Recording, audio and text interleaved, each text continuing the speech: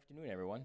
Thank you for coming on this bright, sunny, warm Washington, D.C. day to spend the rest of the afternoon inside with us.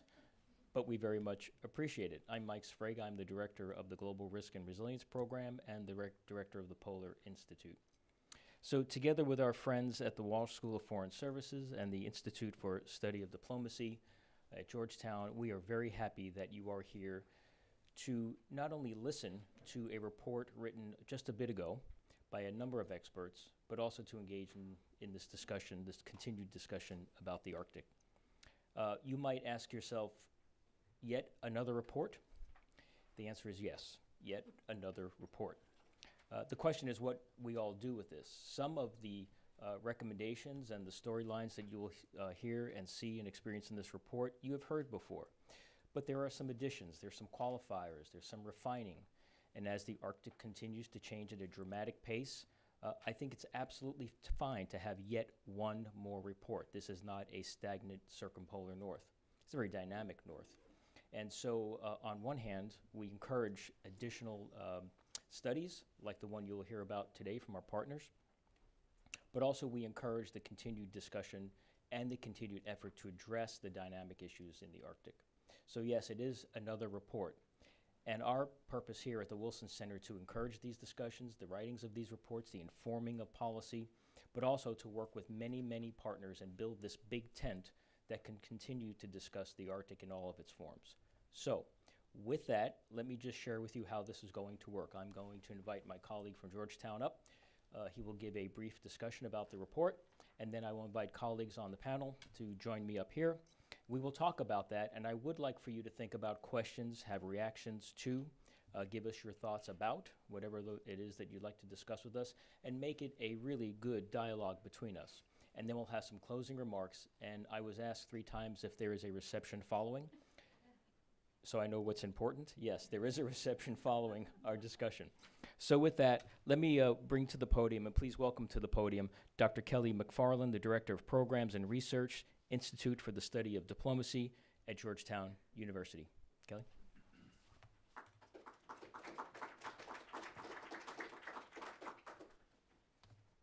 Let me begin by thanking Mike and the team here at the Polar Institute for hosting us today. And also, I'd like to point out as well that not only Mike, but Sherry and Jeremy also were participants in the working groups that we held on this topic back last fall. And they've been instrumental in what we've done. I'd also like to thank Ambassador Barbara Bodine, who's our director, and Vanessa Lyde, who's our editor, for their work that they've done on this report, as well as thank Jeremy Mathis again and Ambassador Mark Brzezinski, who's not here today, but they both played an instrumental role in helping us get this off the ground and providing briefings. So the working group that I'm discussing and what I'm talking about today that led to this report was the third in a series of working groups on the new global commons, emerging diplomatic challenges, that is thanks to a generous grant from the Carnegie Corporation of New York under their Bridging the Gap initiative. And the working group in question ran for 2 evenings and included participants, about 25 to 30 participants from the government, academia, think tanks, NGOs, and other groups. So with that, we'll begin talking about the Arctic. And let me back up here. So the Arctic is drastically changing and there's no turning back. Most of you here are interested in the Arctic or know something about the Arctic. That's not news to you. Just last week, though, the UN Environment Program noted that a 3 to 5 degrees Celsius rise in Arctic temperatures are now basically locked in. The Arctic's about climate change. It's about what it means now, and it's about what it means in the future. It's also about economic opportunities and environmental impacts. And last but certainly not least, it's about geopolitics and security. Nowhere are the effects of climate change and what it means for economics, the environment, and security more pronounced than they are in the Arctic. This is a region of opportunities, promise, but also contradictions and perils. So the report itself centers on 3 overarching points. The first is that this is a new global commons. Even countries with no direct Arctic claims are now showing an interest in the region. And this, in part, from some groups, reflects concerns on the changing climate and changing Arctic climate and how that is going to affect the globe in general. For others, though, they see long-term opportunities in resource extraction and or polar shipping routes that may be opening in the future. And second, the Arctic is a multi-level issue set. There's concerns at a local level on loss of traditional livelihoods, coastal erosion, and the dual-edged prospect of increased tourism.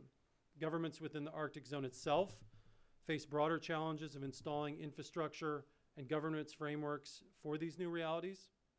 And then at the global level, there's issues to deal with regarding rising sea levels and more volatile weather patterns. And then third, surprise is the new normal. And Jeremy will talk more about this, I'm sure. But from a science perspective, it really is becoming higher and higher to render any high degree of predictability as far as the Arctic goes. And on that science aspect, and Jeremy will talk more about this when he gets up here, but I want to provide some quick details regarding the Arctic's changing climate to give you a little bit of background. So the Arctic is warming at twice the speed of the rest of the globe. And as I mentioned, the UN Environment Program just came out and said that we're now looking like we're locked into a 3 to 5 degrees Celsius rise. Man, this thing is really touchy. Okay. The rapidly melting sea ice also creates an Arctic amplification process, which accelerates the cyclical engine of higher temperatures and increased thaws. And an even scarier proposition is that the thawing permafrost may eventually awaken a sleeping giant of greenhouse gases, potentially derailing global climate goals. And it's not just a regional issue either, as many of you know. Water that flooded neighborhoods and countless homes in Houston in the fall of 2017 began as Arctic ice, as did the storms and a lot of the flooding that hit the Midwest in the past week. Likewise, polar vortexes and plunging winter temperatures, contrary to what the president might tweet, and tropical hurricanes arriving with greater force and frequency are all remnants of a warming Arctic. Now, there's a lot of implications due to this. And with those implications, there's opportunities, but there's also a lot of challenges. And that's what we focused on and honed in on in this report. And from a security diplomacy standpoint, foreign policy and diplomacy dimensions of the Arctic are fast becoming as complex as the environmental and climatic shifts in the region. There's an increased presence and pace of activity by Russia and growing interest from China, which raises concerns from the United States and other Arctic nations about their intentions. China, for its part, came out with its own policy white paper on the Arctic in January of 2018 and has pretty much now gone all in on what they now call their Polar Silk Road. And just last week, I don't know if most of you caught this or not, but the Washington Post had an article about the Department of Defense's upcoming Arctic strategy that should be coming out in the next couple months, and the fact that it's honing in a lot on what China's doing in the Arctic. What's clear, though, is that there's broad and growing interest in the region outside of just your normal players of who you would think about when you think about the Arctic. Now, three things will be of particular importance in the coming years, and these are by no means mutually exclusive. The first is resource extraction. The U.S. Geological Survey estimates that the Arctic could contain 1,670 trillion cubic feet of natural gas and 90 billion barrels of oil, or about 30% of the world's undiscovered natural gas and 13% of its undiscovered oil. This transformation will take time, though, mostly because of profitability issues and also because of the scant regional infrastructure. Exploration and extraction also raise environmental and safety red flags, including the need for comprehensive plans to address potential oil spills from rigs, tankers, and supply ships, as well as to develop enhanced search and rescue capabilities. There's also a lot of interest because of new sea lanes. New polar routes mean shortened transit, which a lot of trade-focused nations like China will be interested in. By one estimate, and the map on the smaller inset map on the bottom right shows this, but by one estimate, ships taking the polar route from Shanghai to Hamburg instead of the Indian Ocean route could potentially shave 2,800 nautical miles off their journey. Russia's also interested and attracted by an increasingly navigable Arctic. The Russians have what's called the Northern Sea Route, which is a key waterway for Russian domestic shipping and international commerce. The NSR, as it's known, stretches across 3,000 miles and 7 time zones. And they are. Yeah. Whatever you're doing, stop. I'm not doing anything. I literally wasn't touching this thing. This thing's possessed. Yeah. The NSR links the vast resources across the Russian Arctic. The anticipated rise in commercial shipping in the region raises other concerns. Any incident in the region could affect multiple coastlines, and it would take days or even weeks to reach a disabled ship. The United States and other nations are ill prepared to react to such an occurrence. And then the third thing is that this also affects national security and geopolitics. To date, there's been significant cooperation on all sides through the Arctic Council's consensus-based approach, regardless of geopolitical tensions elsewhere in the world. But Russia has increased its military activity in the region, and as noted, China is now all in on its Arctic strategy. To date, this has all been undertaken collaboratively and or within international norms. But as tit-for-tat military exercises and Chinese attempts to horn in on airports and scientific dual-use facilities, there's no guarantee that this jockeying can be contained.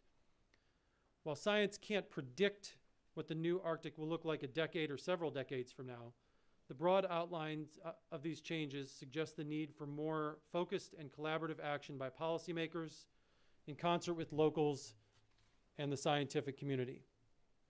So, with that in mind, with the backdrop and the implications and opportunities and challenges that we talked about in our working groups and came up with, we then came up with a list of guiding principles and policy recommendations. And the overarching goal is to preserve the Arctic's depoliticized and relatively demilitarized status while balancing economic benefits and environmental integrity in concert with the needs and views of the local communities. And with that in mind, the major guidelines that we discussed and talked about in the working group, as a first step, the U.S. government needs to reiterate the critical importance of the Arctic region to U.S. strategic and economic interests. Secondly, in all aspects, whether dealing with resource exploitation, infrastructure, or whatever it may be, the action and inaction by states has a profound effect on millions of local indigenous communities and inhabitants. Their needs must be part of every calculation, and their voices must be part of each conversation. The new Arctic also provides the opportunity for multi-stakeholder cooperation. And along those lines, and finally, as far as the major guidelines go, the basic architecture does exist. The Arctic Council has been successful to date. Whether the Council can adapt to the new realities remains to be seen, but the United States needs to be a participant in those discussions. And now, these priorities cover a broad range of recommendations that we came up with. And some of them have to do with science issues, some of them have to do with diplomatic and security issues, and the first few deal with the scientific side of things. And the first one is to step up shared research and knowledge to encourage effective Arctic policymaking. And closely onto that one, the second one is to encourage and support creation and collaboration amongst regional scientific actors. Pooled knowledge and coordinated efforts offer exponentially greater benefits for all nations and also help us to understand the global nature of these changes. We also need to build on the Arctic Scientific Ministerial. This type of collaboration enhances the relationship between science and policy, and regular meetings of the group will underpin the implementation of realistic and strategic Arctic policies. Now on more of the security and diplomatic side, we also need to commit diplomatic and intelligence capacities to better understand the interests, priorities, and actions of relevant Arctic stakeholders. There are reasons to discuss Russia's endgame and try to figure out what it is. Likewise, the United States and Arctic partners need to forge a closer relationship with China regarding the region.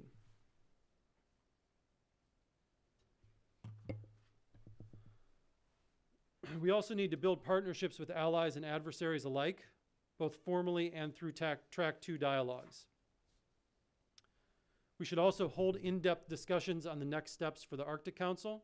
And this was, as those of you that follow the Arctic, we had some in the working group that were very adamant that the Arctic Council was outdated and needed to move forward in a different way. We had some that thought the Arctic Council was in the exact right spot that it needed to be and shouldn't be changed at all. But what was apparent was that we at least need to have a conversation about the Arctic Council moving forward and what role it plays and what it looks like. Another recommendation is to create more of a North American Arctic. While we do have our differences with Canada, there's many instances and interests that we share in this region, and it makes sense for the US and Canadian policymakers to collaborate more closely. And then finally, and I'm glad Mike teed this up for me in the beginning when he was talking about another report, but finally, we need to communicate better and more proactively about Arctic issues. Scientists, policymakers, and interested parties alike share the important task of educating the public on all things Arctic, and this is our attempt to do so. Thank you.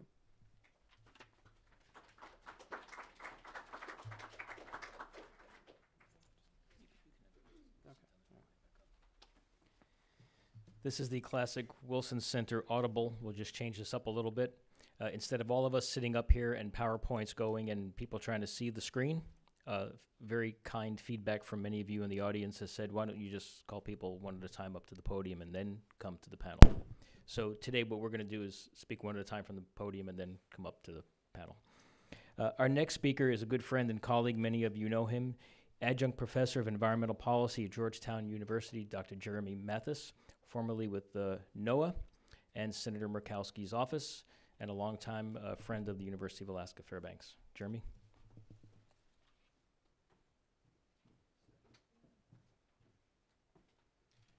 Well, I would definitely want to add my thanks to Mike and Sherry and Barbara for inviting me to be part of this. It was a really exciting effort to work with Georgetown to continue to communicate and understand the changes that are happening in the Arctic.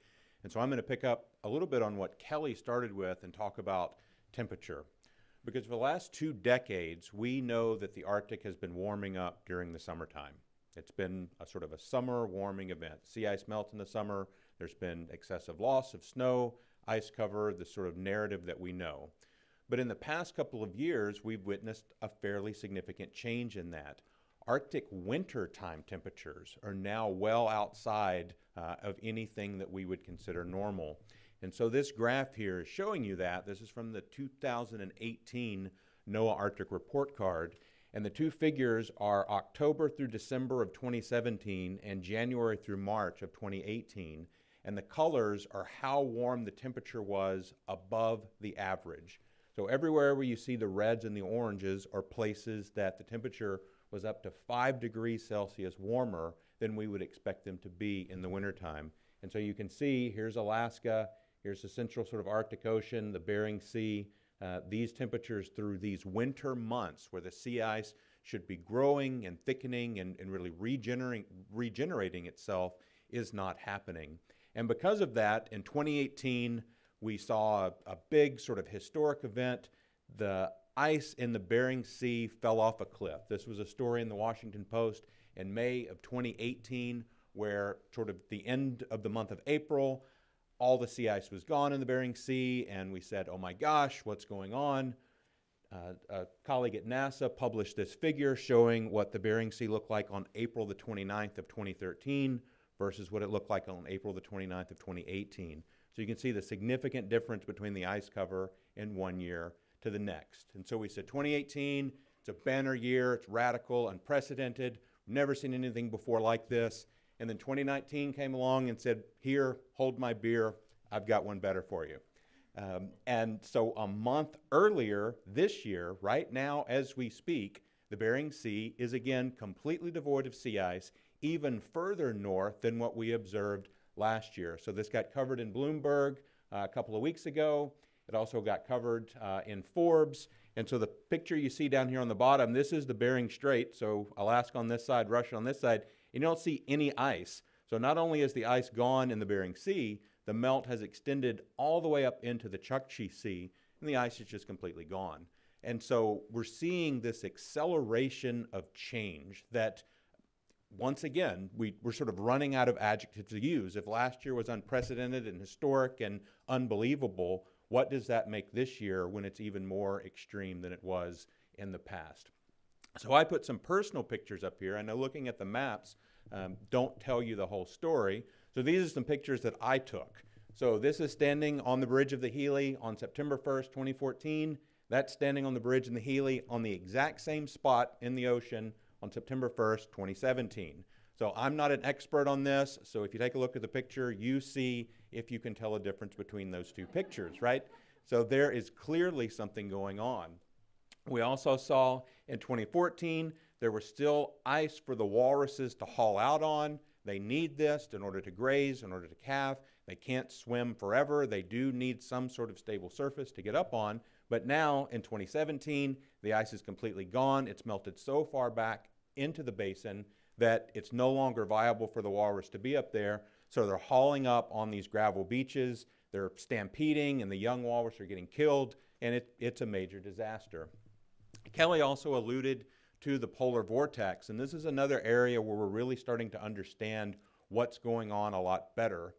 As Kelly mentioned, the Arctic is warming twice as fast as the lower latitudes here in the lower 48. And so what creates the jet stream is that difference in temperatures between the cold air in the north and the more warm air in the south. But as the Arctic warms up twice as fast as the lower 48, that temperature gradient starts to break down, and it makes the jet stream start to wobble and behave in unpredictable ways. And so that's what we've been seeing over the past few years, is this dip in the jet stream that allows this polar air to come spilling out. And so we see polar vortex, the coldest air in the last 2 decades. We saw the bomb cyclone last week across the Midwest, that we can't point to any one weather event in itself and say that's because of Arctic change, but we are starting to realize that the weather systems in the Arctic and in the lower latitudes are starting to interact with each other in a more significant way. And these colder winter storm events are certainly going to be not only disruptive, but they're probably going to get worse in the near future. So because of that, we need to be thinking about this on 3 different levels. Sort of first and foremost, we need to be thinking about our friends and colleagues who are living up in the Arctic and the challenges that they're dealing with on the local level, and figure out the policies and the ideas that we can put forward to help support them and maintain healthy, sustainable communities. Then we have to step out to the global perspective and think about things like new Arctic shipping routes and new resource exploitation and weather impacts down here in the lower 48 at the regional scale. And then finally, there's the global scale piece of it. Sea level rise is largely occurring because of the melting glaciers in the Arctic, particularly the Greenland ice sheet. So thinking about the global consequences and helping policymakers from around the world better understand just how important change in the Arctic is for the entire planet. So we are making some progress. There's some good news in terms of U.S. Arctic policy.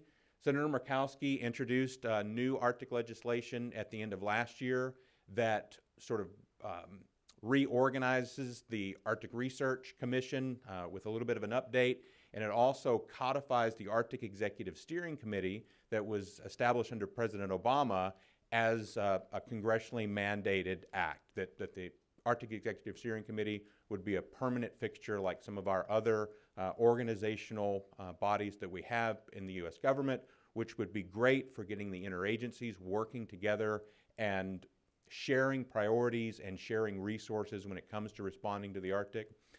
The really good news that came out of the budget a few months ago was that there was funding for the polar icebreaker, for our first heavy icebreaker that we've had. The bad news is it's going to take about 10 years to build one. So I don't know if you've seen the news. Our one heavy polar icebreaker that we have right now is not doing well. It had a few challenges on its way back up from Antarctica about a month ago. And the Healy is 20 years old at this point. And so when we think about 10 years from now of this new icebreaker coming online, certainly the Polar Star will be gone by that point. The Healy will really be reaching that 30-year mark in terms of its age. So we're really not looking at adding a new icebreaker to the fleet. We're basically just sort of maintaining parity with what we have right now, which is really disconcerting given the changes that we see. So we need to continue to encourage that investment in infrastructure in the Arctic.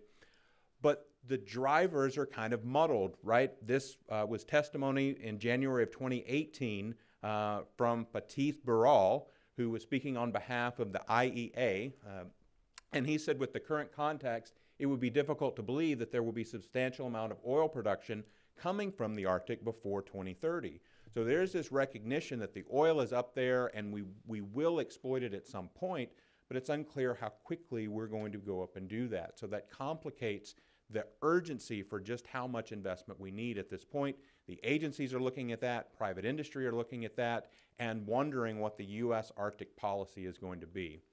So from my perspective, and I've been thinking about this for the last couple of years, change is going to be the new normal. And I think in a lot of ways we have to get out of the habit of making the change the news. So I talked to a journalist last week, and he called and he said, hey, you know, what's going on in the Arctic? We want to do a story about it. I said, man, you won't believe it. It's insane. We're seeing these crazy changes. It's ridiculous. We've never seen anything like that before. And he said, yeah, that's what you said last year. And I said, no, it's really different this year. And he said, yeah, that's what you said last year. And so we're sort of losing our ability to communicate just how much the environment is changing because we've just run out of adjectives to describe it. So I think we need to start moving our conversation more towards these societal benefit areas and focusing on specific outcomes and specific deliverables. A lot of these were captured in the Arctic Science Ministerial that we did a few years ago, but it's time to pick these back up and work in the interagency space and think about how we can sort of move the ball forward on areas like disaster preparedness and human health and resilient communities. These are places where we can make sort of visible, tangible progress in order to help and support the communities that live in the Arctic, but also help us better prepare for the opportunities and the challenges as they come along. So these are the guiding principles and the policy recommendations from the report that we wrote that Kelly spoke to a few minutes ago. So we wanted to leave them up here in case you didn't get them all down, but this is what we'll be talking to, and I think now we'll come up and be happy to answer any questions that you have. Thanks.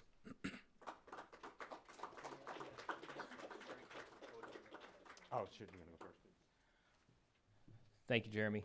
I think we'll leave these up, and Sherry, this is probably a good backdrop for just your opening comments. Let me introduce Sherry Goodman. She's our senior fellow at the Polar Institute and our Environmental Change and Security Program. Many of you know that Sherry served as she's former U.S. Deputy Undersecretary of Defense for Environmental Security, quite active in the security climate space.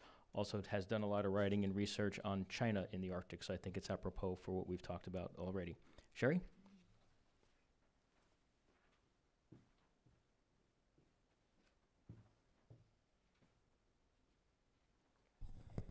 Okay, let me add my thanks to Kelly for bringing the report to a successful conclusion, and Ambassador Bodine and the Georgetown team. I know it's much as a labor of love, and it adds to the good body of literature here. So building on what's already been said, I'm going to spend a few minutes talking about the changed geostrategic position of the Arctic. Because to me, that's what's really new. We know the physical changes have been occurring dramatically over the last several years, more dramatic each year.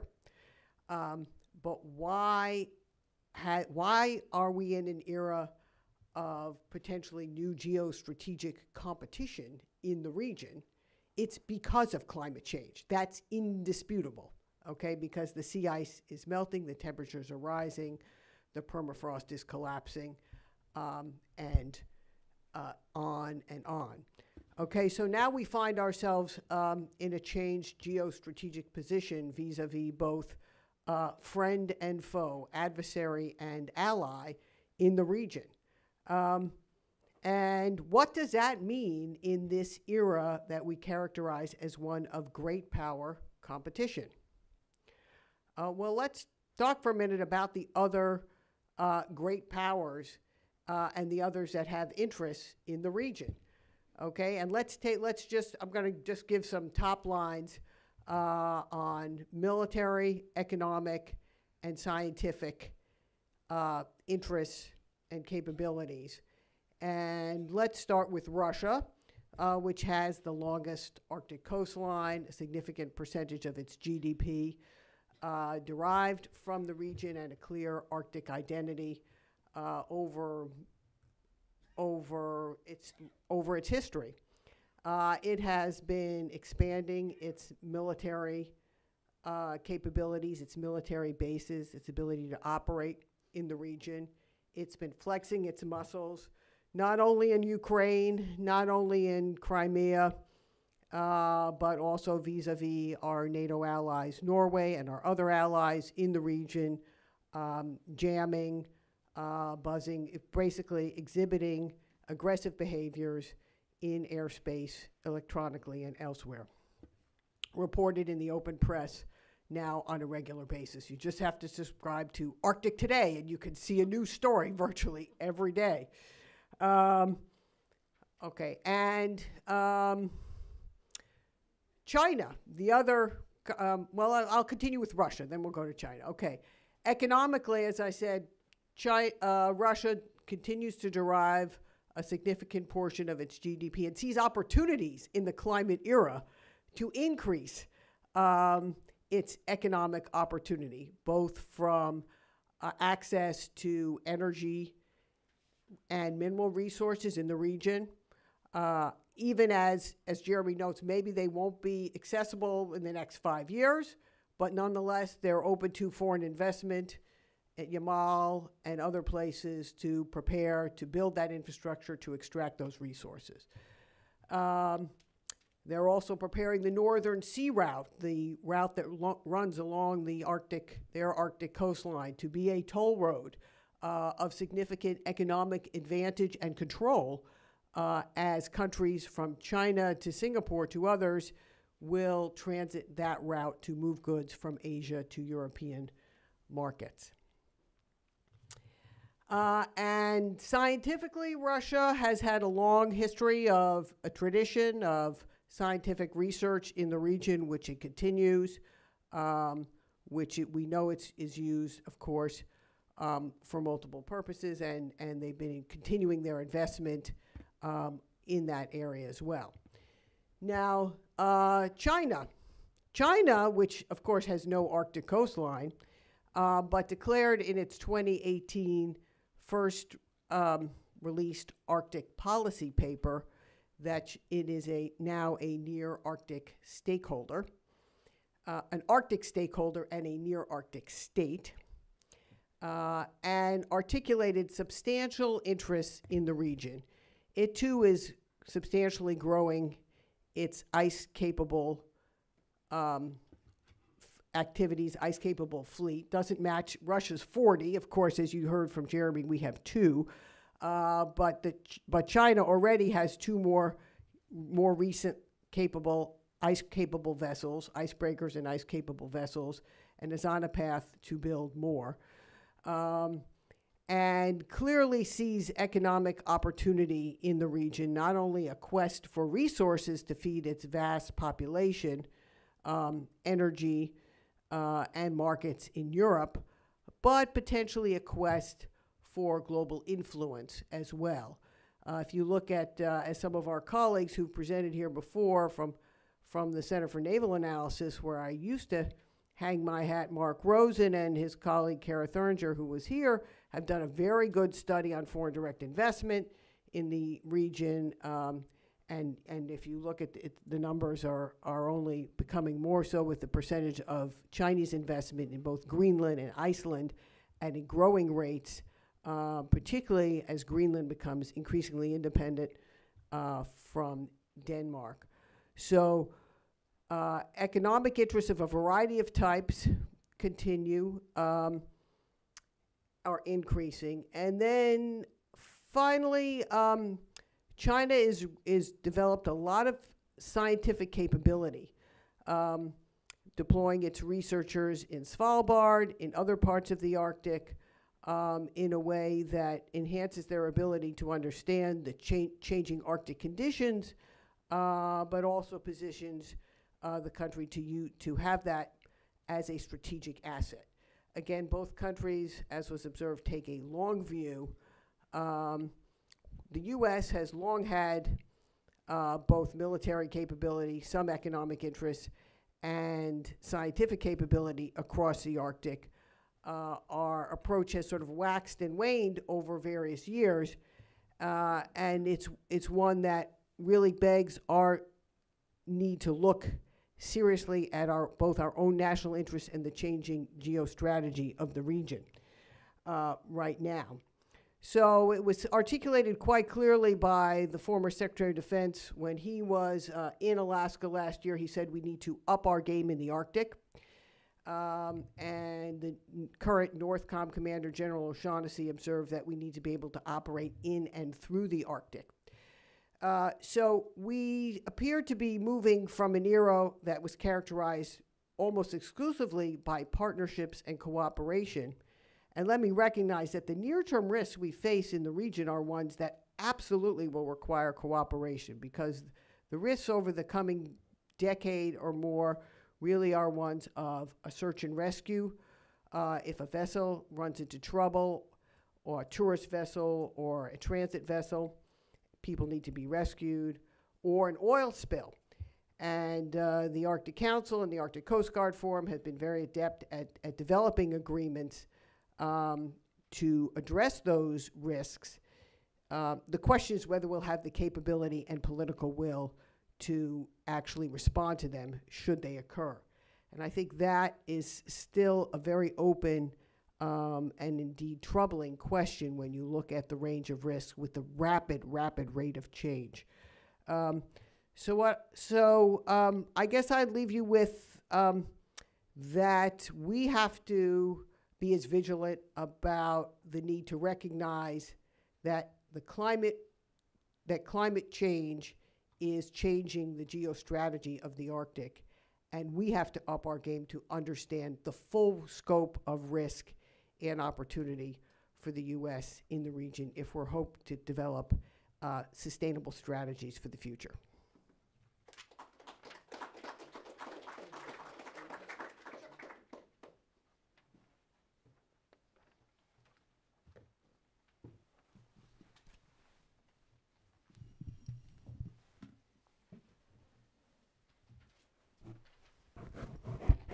Let me thank each of you for your perspectives, and Kelly for laying a great groundwork for the report. A lot of what we wanted, I think we would like to talk about today is how we can draw lines between the issues of the Arctic to the report, and how we can use the report to advance many of the issues that were brought up previously. Jeremy, thank you for talking about the quickening of the Arctic, and how do we catch up this to actually make some kind of influence on our policies and procedures and our activities and future investments. And Sherry, thanks for putting it sort of in this global context. As we know now, the Arctic is not a bubble. This issue of Arctic exceptionalism is being poked at.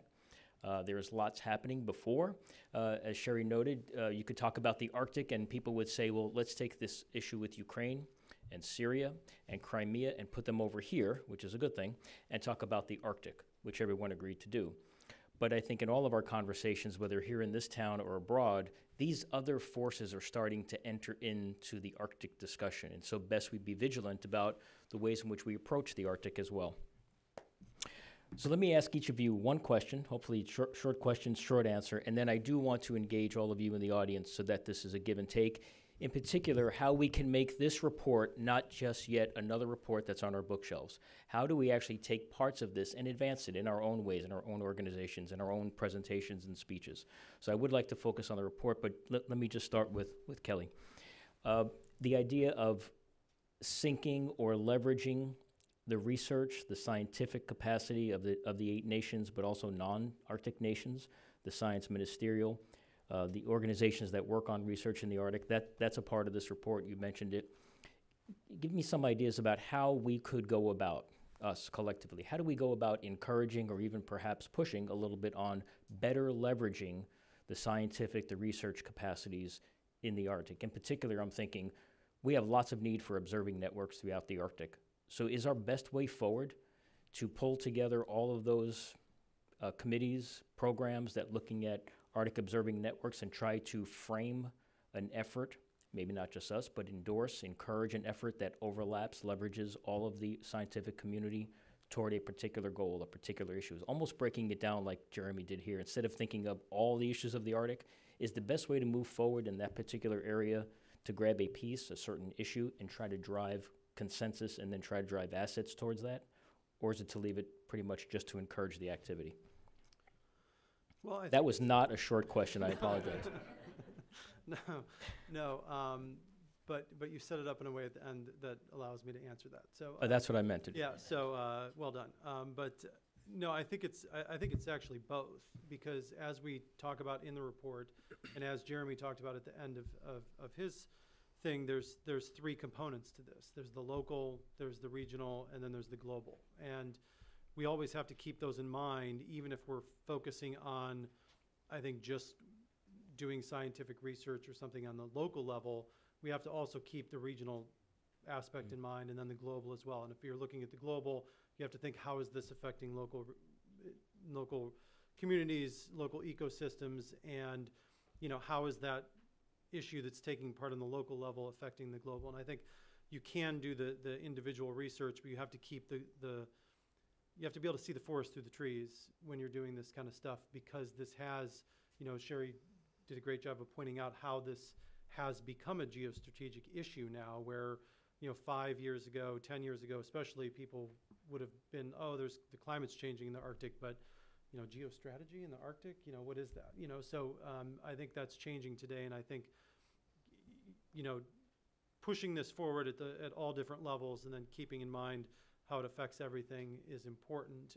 But just looking at the report itself, and Jeremy mentioned the Arctic Scientific Ministerial as well.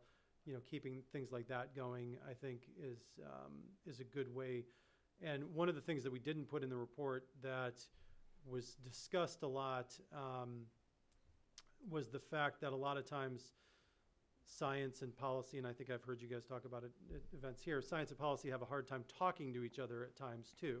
So I think as much as we can to bring those two together is a big issue as well, so that policy makers that aren't scientists know how to speak to some extent scientifically, or at least understand the science, and scientists who have no idea how to speak politically or policy speak can somehow figure out how their science fits into the policy stuff. Yeah, thank you. I know that Brendan Kelly and the search program and others are trying to act like an interpreter between the two communities, because one needs the other. And the research community wants to know what are the questions the policy community needs. And the policy community is trying to figure out how they can communicate that back to the research community so they can drive that kind of collective agenda. Jeremy, so we have all struggled with when somebody says, why should I care about the Arctic? We all have our own lists of those things. It could be 1 or 20, and that's the problem. It winds up to be that.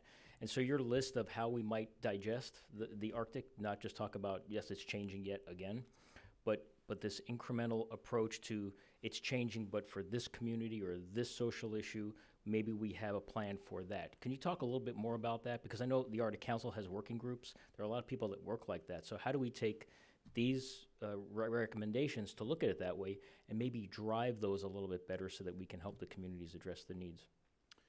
Sure. Well, I think it bringing it down to the personal level, and I'll share a personal story.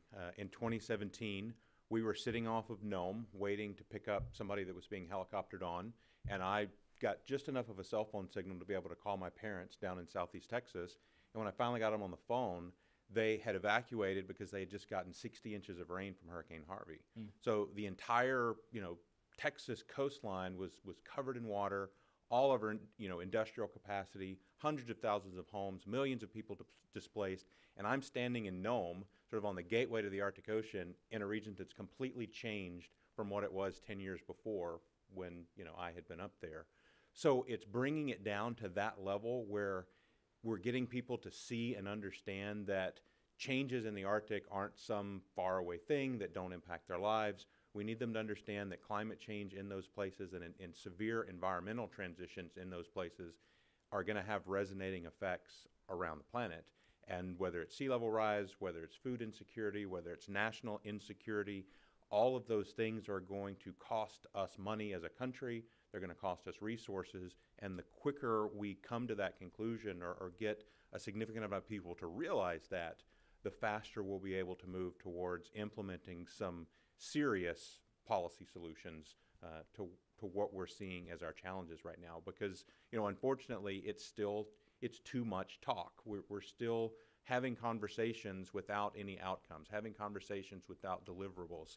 And until we get to a stage where we can move ideas into policy, I think we're going to continue to struggle. And the secret to that is getting people down here in the lower 48 to understand what Arctic change means to them. Yeah, thank you.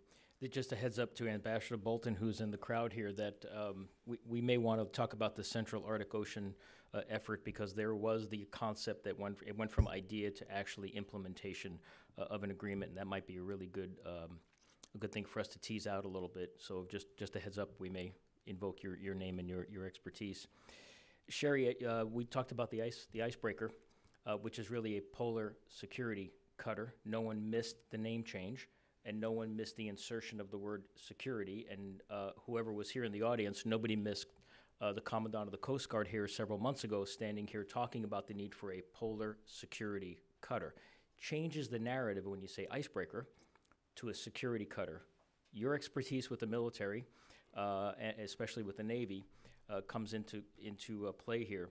What do you think of sort of the way in which the issue is framed for the Arctic?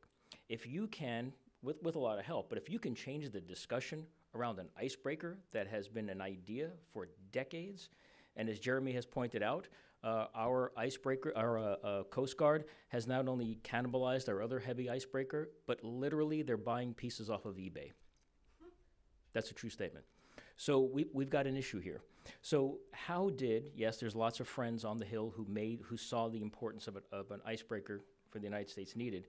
How did the change, the very semantic of making it a polar security cutter, how does that play into a community that can then fund something like this? Because my sense is that just like there may be a fawn ops for the Navy come the summertime in Alaska, that the security component, the military side of the United States, might be a driver in this overall narrative about the Arctic as well to come. Yeah, I mean, I think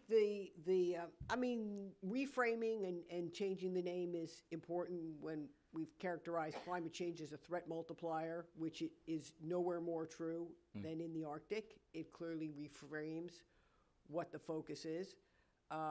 It is about the ice, but it's also about the era of geostrategic competition we now face in the region because of it.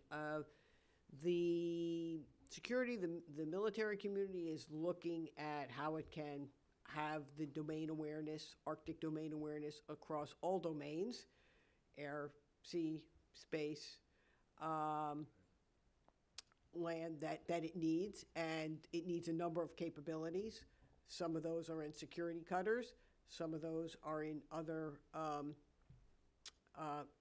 take other forms. There's a human dimension. There's obviously a big communications dimension.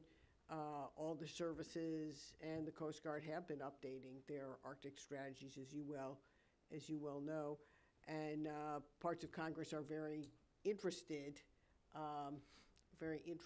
in that. What I would say is and I think that's good. I think what we talk here a lot about that. The Arctic is no longer an emerging region, right? It's emerged, the U.S. actually has always been an Arctic nation, even if you didn't always know it from discussions happening in Washington. But clearly, Russia has always known it. Norway, Canada, they've always known they're Arctic nations. China now, has its own piece of the action in the Polar Silk Road that it's building. So what concerns me is two things in particular. One is when we don't want to see all the root causes of the change, and clearly climate is a root cause of the change. So we have to recognize that and then realize what are we going to do about it. And then the second is the need, I think it was observed here, to fully integrate our science and national security decision-making communities in this enterprise. And I think in some areas they are actually very well lashed up and have been on a path to getting even more so. And, science, when supported by the Navy and other parts, recognizes what the military's needs are. A lot of science is for the pure purpose of discovery, as it should be, but at the same time, with the vast range of inquiry and investigation that's underway, and the need on a more rapid basis to understand the pace, the meaning, and of Arctic change and how to adapt to it and develop resilient strategies, there is a need better to lash up the policymaking and the scientific communities. Well, thank you for letting me put you on a spot like that. The reason I ask, and I'm going to turn it to the audience, if you have questions, comments, I think we have microphones that will find you. The reason I ask that is because to me, all these reports are of incredible value. We all have them. But how those of us who have tried to communicate the Arctic for so long, for decades, have struggled with this issue of semantics. And it's too big.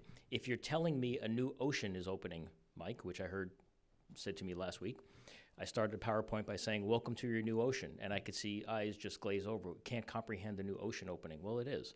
But it's too big.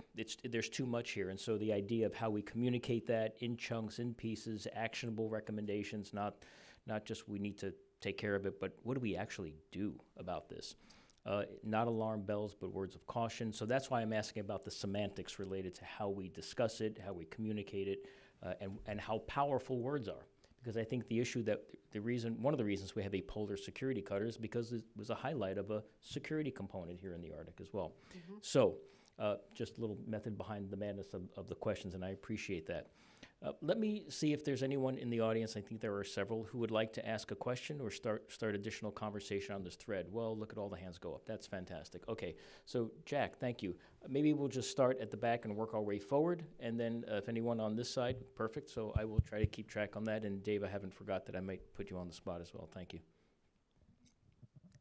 Thank you. With all due respect, I think your report is pretty much doomed to fail. Because you're thinking... Don't sugarcoat it. I mean, come right out and... Well, your thinking isn't broad enough. What I suggest is an Antarctic strategy for the Arctic. All of the geodynamical players in the Arctic, with the exception of China, were also players in what happened to Antarctica in the 1950s. The Antarctica Treaty preserved that whole continent to be,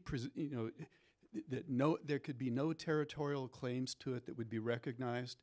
It was to be preserved as inviolate as possible, dedicated to scientific research and virtually no extraction of resources. And it's worked. And it became the model for the Outer Space Treaty. Why can't the players in the Arctic attempt to adopt something like the Antarctic strategy to the Arctic? What you need to do as the Arctic changes is do more ecological reserves, more preservation, not more resource extraction. Resource extraction and commerce and the Silk Road, the Polar Silk Road, all of those activities are absolutely certain to degrade the Arctic, and we all know that.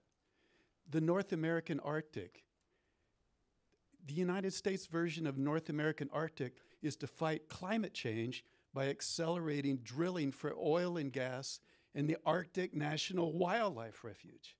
This makes no sense at all.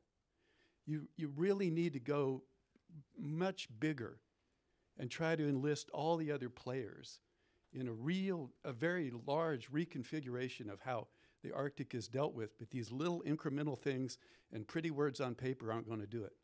So let me just, we'll come forward, Jack, but let me just do a quick response and see if anybody else wants to respond to this as well. But, the 8 Arctic nations and believe there's 39 now observers to the Arctic Council, they're engaged in these discussions all the time. The difference, we do both Arctic and Antarctic here at the Polar Institute. To me, there's a number of differences. So there is work on a Central Arctic Ocean Agreement, which I may ask Ambassador Bolton to talk about. There's the Arctic Council. There's a number of organizations and bodies that are looking at this balance between development and conservation. As an Alaskan, I see the change in my own modest 5 acres in Fairbanks. I'm seeing things melt, thaw, and change dramatically. However, people live in the Arctic, and so how do you supply for them an economic basis for them to continue to live in the Arctic. Unfortunately, a lot of places have one thing, and that's this natural resources. So it's very, very complex. But we'll circle back around to that, and having a treaty in place. I don't know if countries would go to a treaty, especially if there is resource off their coast, which the rest of the globe would like to buy and to fuel their own economies. So it's complex.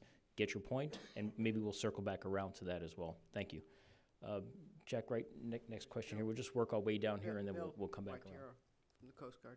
Yeah. Oh, Coast Guard, sure. Well, our Coast Guard not only gets the microphone, but they also get applause, and that seems applicable and very good and appropriate. Thanks for the opportunity to ask a question. I'm interested specifically in how Canada and Russia are leveraging Article 234 of the Law of the Sea to exert control over the Northern Sea Route and the Northwest Passage. And as those areas become increasingly ice-free in the coming decades, how credible is that claim going to be? And what impacts will there be for the United States as they no longer are able to exert those restrictions? Sherry, you want to take that one? I actually think we should let Ambassador Bolton take a first crack at that, since he's worked on those issues. But I'm happy to add to that one. Thank you. Just stand up and address the audience, or take the podium. Thank you, Dave. Thanks very much. I'm Dave Bolton. So that is a good question. So Article 234 of the Law of the Sea Convention, for those of you who don't know, talks about ice-covered areas and has language in it that suggests that coastal states have certain additional authorities with respect to ensuring that pollution in ice-covered areas is controlled. So the question is, in a place like the Arctic, where there's less and less ice, will Article 234 still be a valid justification for what Russia and Canada are trying to do with respect to their portions of the Arctic? And the answer is probably no. Article 234 requires that an area be ice-covered for at least most of the year, right? And there are more and more parts of the Arctic that will not be that. That's not the only difference of view, though, with respect to the rights of shipping through both the Northern Sea Route and the Northwest Passage. There are other differences or other arguments, not only based on Article 234 that both Russia and Canada are advancing, that the U.S. doesn't actually agree with. Yeah. Thank you, Dave. I should note that Ambassador Bolton's also a senior fellow here at the Wilson Center. Yeah, so just on that, Bill, in the couple of years ago at the State Department ISAP, International Security Advisory Board report on the Arctic, we addressed the issue with respect to the internal waters argument vis-a-vis Canada and Russia, observing that, would be in the U.S. interest to help resolve that with our ally and neighbor Canada, so that that's not an outstanding issue when this becomes an even more ripe issue with Russia, with more ship traffic. And of course, in any FONOPS, we wouldn't abide by that restriction anyway, nor would we with Canada. But we, I think it's good. This is going to be an area where our Coast Guard, Navy, and other lawyers are going to have to pay increasing attention to both the physical changes as they change our legal interpretation of what's permitted and then what's required. Yeah. Jack's got the microphone there. Jack, thank you for doing. Jack Durkee, everyone knows Jack here. Nothing happens in the Polar Institute without Jack Durkee actually making it happen. So Jack, thank you very much. I would add that we look forward maybe in the coming months to hear about Canada's new Arctic strategy coming out and their incredible whole-of-government approach to the Arctic strategy, and perhaps that there's some, I'm sure we'll hear about that particular issue perhaps in the strategy as well. Sir. All right, hey there. Quick question, hope you can answer it. My question is, what exactly will the United States need to change in its Arctic warfare or any other military strategies in order to stay above countries like Russia and China? I can answer that in one question. Money. Investment. So is it, let me just do a follow-up. Is it just money, or is it a realization by the United States that it too needs perhaps a whole-of-government approach to the Arctic? That is, yes, money, but in fact our Arctic strategy, I don't know, hasn't changed all that much in writing, The branches of military are all looking at their strategies and their plans, but that certainly doesn't, impact necessarily FEMA's approach to the Arctic, which, FEMA does not recognize slow-moving disasters, of which you aptly showed. So is it far more than, yes, it's a national security issue, but is it far more a whole of government approach and realization that this is an important place? See, Mike, that's the problem. Is you had to complicate it. Okay, right? well, You don't that's have right. one simple answer. No, we have to do your part before we can do my part. But ultimately, the conversations that we have to lead to new resources being devoted to this region, whether it's FEMA or whether it's Coast Guard or whether it's Navy. There has to be a commitment to increase investment if we're going to maintain even close to a semblance of parity with Russia and the other countries like China that are really seeing this as an opportunity and really gearing up to take advantage of it. Yeah, there does not exist an Arctic port in the state of Alaska. Kelly, are there things related to the report to answer that particular question?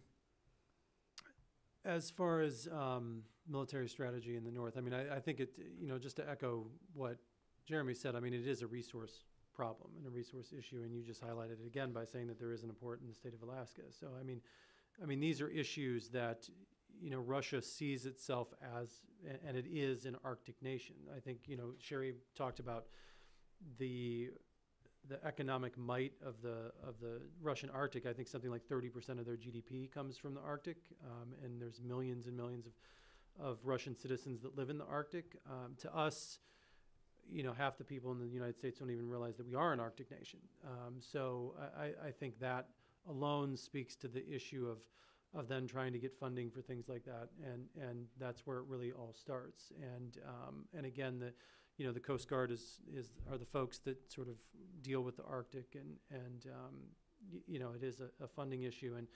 And just to go back again to briefly go back to a previous question real quick on the Antarctic aspect of things, I would just say that we do have a recommendation in here to also look at sort of past and look at relevant past issues and events that can shed light on future policies, and with the Antarctic Treaty and that kind of stuff in mind. And there's also a good study that CSIS did on past treaties that could be used in the Arctic, and to look at that. So you might want to take a look at that as well. So.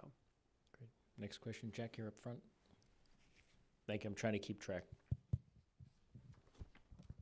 Peter Humphrey, Intel analyst and a former diplomat.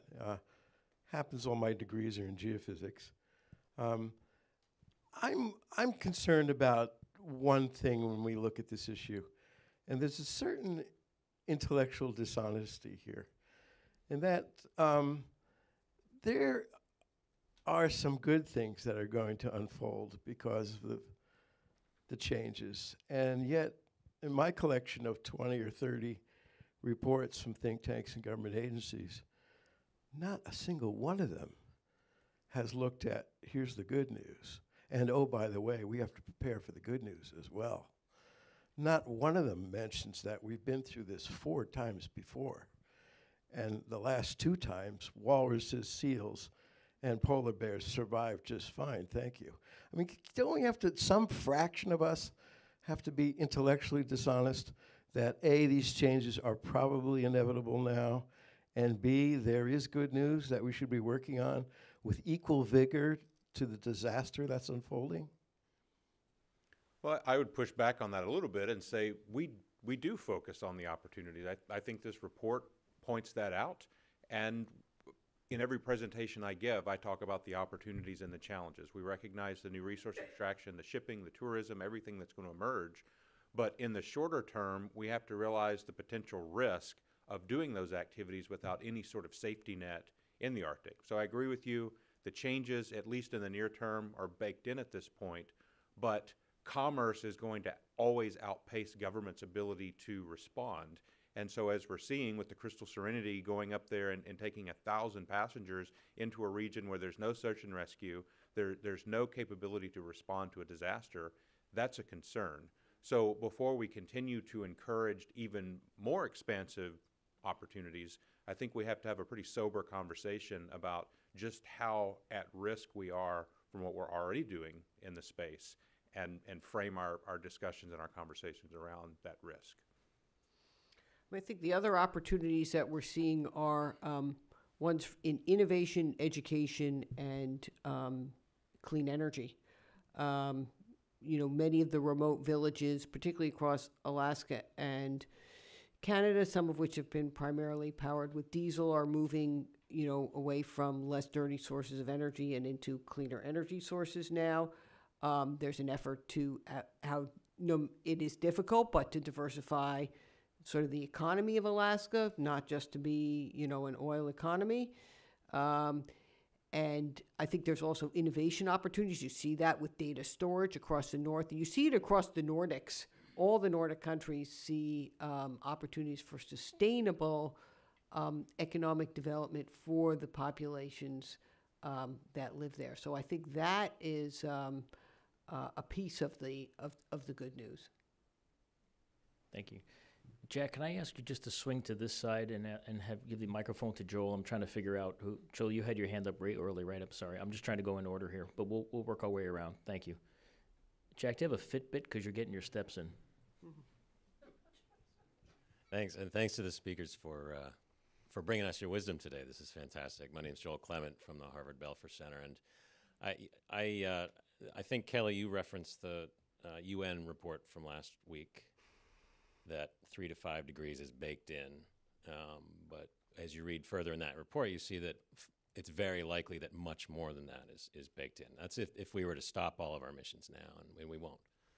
So, and this gets to your messaging, Mike, a little bit. The Arctic is in a crisis mode now, and we're starting to see these changes, and it's alarming. But when you start thinking about those numbers and that type of change, and those are just average temperatures, it's stunning and frightening what is likely to happen in the Arctic. So I'm imagining an Arctic in crisis frame. Of course, this is pushing back against the good news frame that was mentioned earlier.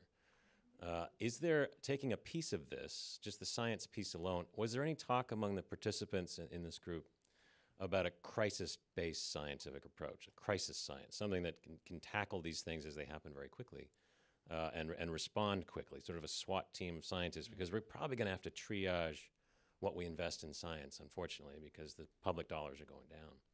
And I wonder if that came up at all in your group. Kelly? I don't recall conversations of that nature. I mean, so the working group report came out last summer.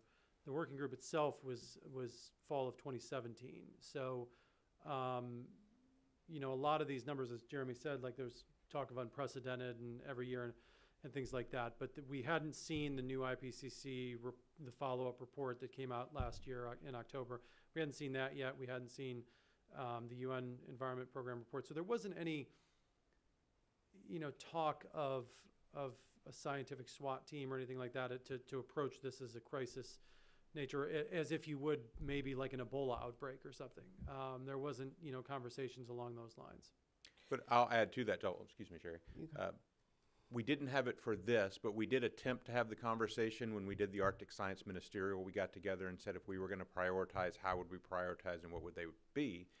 And right now, the major science investment in the Arctic is still coming from the National Science Foundation, which by definition doesn't prioritize. They fund the best peer-reviewed science that they receive. And so that's where we run into some trouble about, creating a rapid response force is going to take a mission-driven agency to allocate resources to do that, because as long as NSF is the major driver, it's always going to be dictated by the best peer-reviewed science. Yeah, that's a good question, Joel, and that's a great answer. And just sort of adding to that, and even though the National Science Foundation, I give it credit that it's made one of its top 10 priorities, navigating a new Arctic, so it is investing in that. And there are others like Brendan Kelly, as you mentioned, who is trying to look across a broad swath of at least U.S. Arctic research, which includes a lot of global efforts, and enable it to be more mission-driven without forsaking the underlying discovery purposes.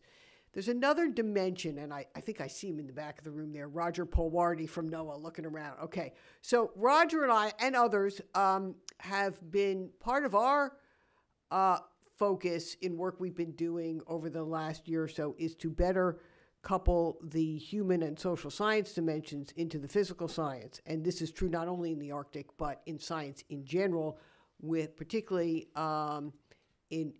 with increasing physical changes, some of it climate, water, to understand the natural resource changes coupled with how humans react, the behavioral piece of it, and the political system dynamics. And that is very important, and it's not an easy area to fund research in. And in fact, across the board, when there have been cuts in federal science funding, and this is not specific to the Arctic here, but when there have been reductions in federal science funding, often it's on what I would call sort of a LIFO basis, last in, first out. And so, because that's how institutional capability gets developed. And so if the human dimension, social science component and behavioral components are the newer elements coming into various aspects of chemistry, biochemistry, biology, the geochemistry, the oceanography, atmospheric science, et cetera, they get pushed out first. And I've seen this directly, and it's disturbing, and I think it's an area that those of us who care about sort of getting good policy solutions in this area also want the science to be integrated across the range of appropriate disciplines so that we can, that's part of the domain awareness to me. Great. Thank you, Jack. We have a question up here. Then I'll work my way back in this way. I promise. We have about 15 minutes left or so, so we'll do our very best. Again, the reception is outside here, so I would encourage you to use that reception to follow up with some of the speakers or we're having dialogue. Please, sir. Hi, Mike. Thank you all for sharing your points of view, by the way, this afternoon. But it kind of resonated with me, your comments about the difficulty of scientists and policymakers working together. As an NSF-funded scientist for the last 20 years in the high Arctic, I'm wondering, are there any good initiatives that you can think of where larger players in the Arctic have come together in true collaboration? And I'm thinking about data repositories. I'm thinking about kind of leveling the line for permits, because every country obviously has its own set of permits, transporting samples.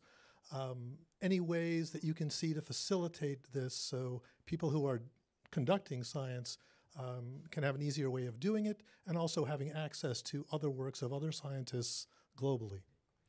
Jeremy, do you want to take that from Minister? Sure. Well, I think the Arctic Council has made some progress in doing that with the reports they've issued and the recommendations, so it has gotten better. There's a recognition that the things that you're addressing are still problems and challenges that we need to think about, but it's one of the recommendations we made: better engagement with our international partners and better standardizations of some of the procedures that we're using, whether it's on data sharing or figuring out how to get tissue samples out of a country. But are any of these countries, especially China, I'm thinking about in particular, but other ones as well, where this sense of collaboration is not a sense of competition, but can somehow be brought to a platform where everybody is sitting equally at the table? I will say that's been challenging for the past few years, particularly with China and Russia. They have not been particularly open about data sharing the way that some of the other countries work in the Arctic have been. But we continue to engage them through organizations like the Arctic Council, and we hope that sooner rather than later we can start working together in a shared capacity rather than a competitive capacity. Thanks. So let me once again put Ambassador Bolton on the spot here, because as many of you know, he facilitated the agreement on the Central Arctic Ocean agreement, and so now it's an agreement, it's in force, but now what? What are the next steps on research? How do we cooperate with those nations that actually signed on to the agreement? How do you move it forward? I think it's kind of teasing out where you were going with it. It might be nice in writing, but are there actual examples of this happening, correct? And Dave, I wonder if there's some framework that you might talk about here a little bit. Thanks, Mike. So some of you may know 9 nations plus the European Union signed an agreement to prohibit fishing in the Central Arctic Ocean. It's not actually in force yet. All 10 have to ratify. Russia was the first to ratify, interestingly. But one of the things that the agreement does is it requires those 10 countries, 9 countries in the EU, to create a joint program of scientific research and monitoring in the Central Arctic Ocean relative to how the ecosystems are changing and whether that area could support sustainable fisheries someday in the future. And the questions to answer your point, Mike, is how is that joint program going to be set up? What is the framework? And there are a number of options that the signatories have in front of them. There are a couple of meetings coming up, one in Russia next month and one in Canada at the end of May, to consider just that. But we will need to build this joint program somewhere or another, and we're just not sure how yet. Thank you. So, framework, nice words on paper, but actions to kind of try to get us there, which might serve as a nice framework for other related efforts. But, you know, at least in my opinion, the ministerial, having those nations around the table agreeing to this ministerial, agreeing to cooperation, agreement to sharing data, samples, how you get in and out of countries, there'll still be problems, no doubt, but at least there's something with the Berlin follow-up this last year and now Japan taking on the ministerial in the coming year, next year or sometime. At least this is now continued, so the White House ministerial wasn't a one-off. This now continues, so I think hopefully we will all see some breakthrough on this continued effort. Thanks for the question. Next question here, I think, was in the, yes, right behind you, Dave. Thank you. Hello. I'm Peter Arbo, professor from University of Tromsø in Norway and currently visiting lecturer at Georgetown. I read your report and I found it's a very good introduction and overview of these opportunities and challenges we are facing in the Arctic. I think that it clearly emphasizes the importance of maintaining the Arctic as a peaceful region with close cooperation. But I found your recommendations then quite vague. It's very much about more research, more knowledge, more information, more communication, and you also mentioned track 2 diplomacy. But you have very little to say about first the governance system and also about the Arctic Council. And then I ask not only because I come from the town where the Secretary of Arctic Council is located, but I feel you say that we have to hold in-depth discussions on the next steps for the Arctic Council. And don't you have anything more to say about the governance system and how it should be developed in the future? And my second point is about what you mentioned, the great power competition. And from a Nordic point of view, of course, we are worried by seeing a more aggressive Russia, a more expansionist China. We see a more parochial and unpredictable United States. And from our point of view, it's of course the big question is how to, in some way, create new terms between West and Russia. Because the current policies are driving Russia and China closer together. And we have to find new ways to improve the relationships to Russia. And you also have nothing to say about that. And I'm a bit disappointed by these two things. Kelly, don't address it. Yeah, so the first part on the vagueness, I think, you know, these were more sort of guiding principles than sort of, we didn't write these to be concrete, uber-specific recommendations. And a lot of what we learned going into it was the fact that, and you got to remember, some of the folks in the room did Arctic stuff. Some were more generalists. Some were scientists. There was a mix of different types of people in the room for these working groups. And I think, you know, the fact that a lot of people learned that, well, we don't actually know scientifically what it's going to be like in 5 years or 3 years even, or 10 years. So in many instances, it's hard to make policy recommendations when you don't have the hard science on what it's going to look like or what's going to be happening. So that was part of the problem. And then on the Arctic Council, I understand your pain on that one. But like I said in my comments, part of the reason for what we discussed on the Arctic Council was the fact that we had some people that were adamant that the Arctic Council was anachronistic and was done for and was outdated and had served no viable life in the coming geopolitical landscape of the Arctic. And there was others that were just as adamant that no, it's fantastic, it works great. So from that, we couldn't come up with a recommendation. So it was there needs to be a discussion about this because obviously there's different camps on the Arctic Council. And we know that the Arctic Council is looking at a new strategic plan. Some of us have, for a long time, felt as if the Arctic Council is being pushed in a number of different ways. Should it take on military issues or not? Well, the answer to that, I think, hands down, is that the Arctic Council on whole does not want to address that. So does there need to be another organization that looks at the ocean, looks at military, national security issues?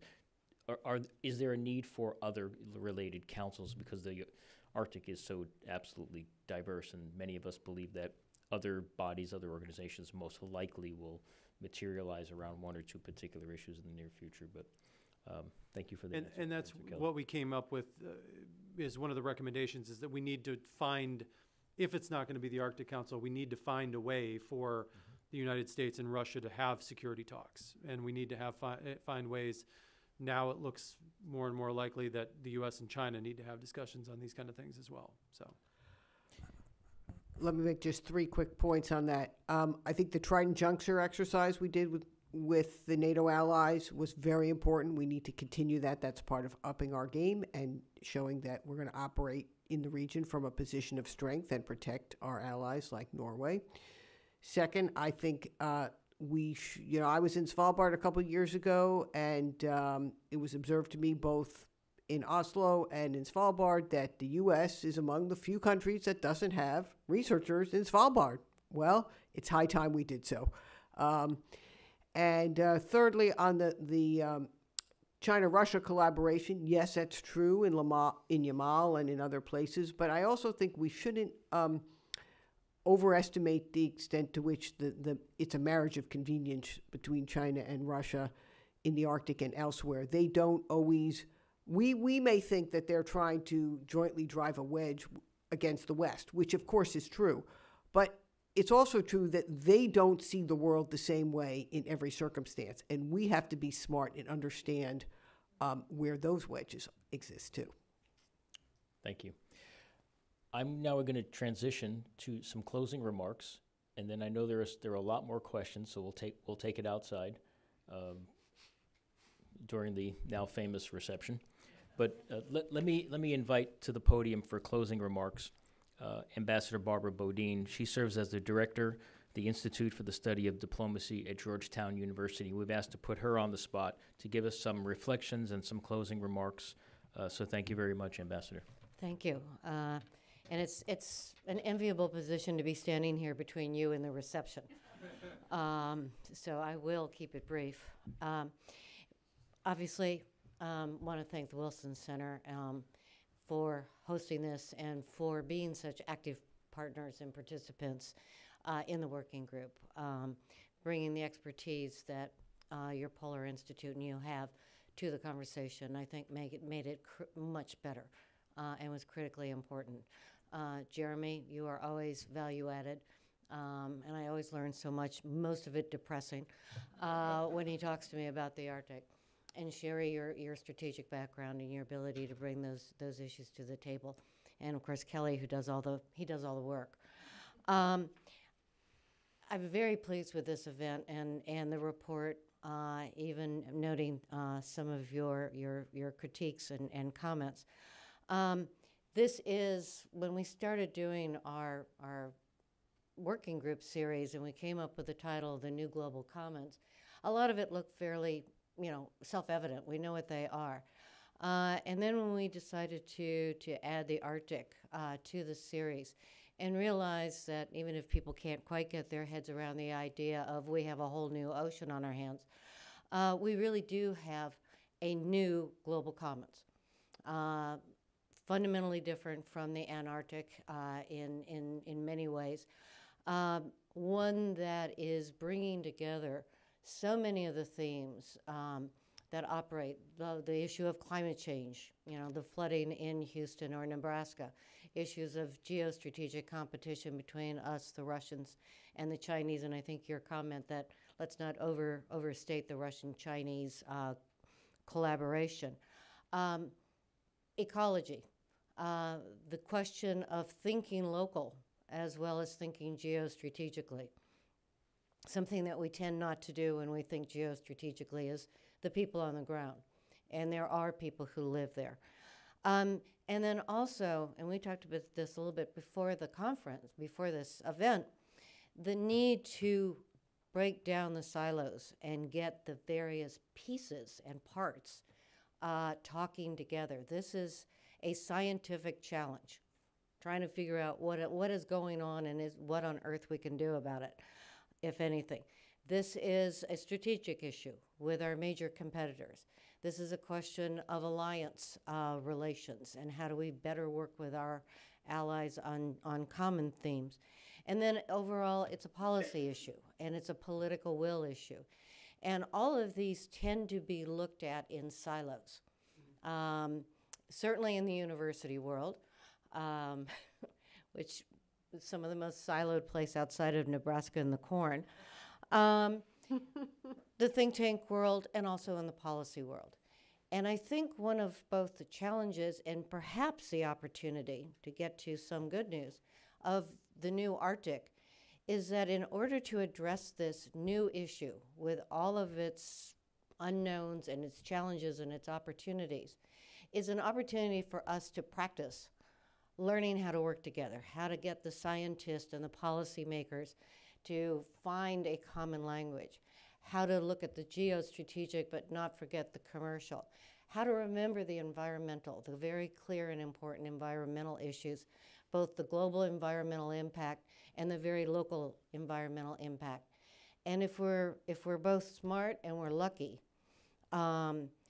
maybe this report, all the other work that's being done in the government and in think tanks in Europe and other places will force us to start looking at how these changes all interrelate, and that if we're going to deal with them successfully, we're going to have to talk to each other and get out of our bubbles, get out of our cocoons, get out of our silos. So you asked if this report, what was going to make it different than other reports. I'm not quite so arrogant to say that this is the report that is finally going to tip the conversation.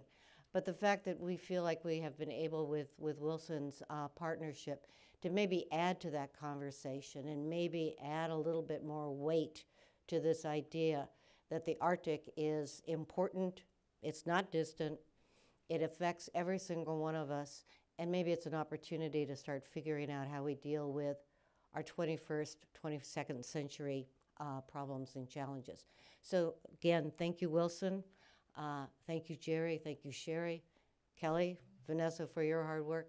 And very much thank all of you for your interest in the topic, coming at it from clearly a whole lot of different perspectives, and all of you who are listening to us virtually. So thank you very much, and I will now get out of the way and not stand between you and the reception. Thank you very much, Ambassador. Thank you all for coming this afternoon. Thank you to our friends online. We're almost exactly on time, so let's take these discussions out to the infamous reception. Thank you so much. Thank you very much. You too.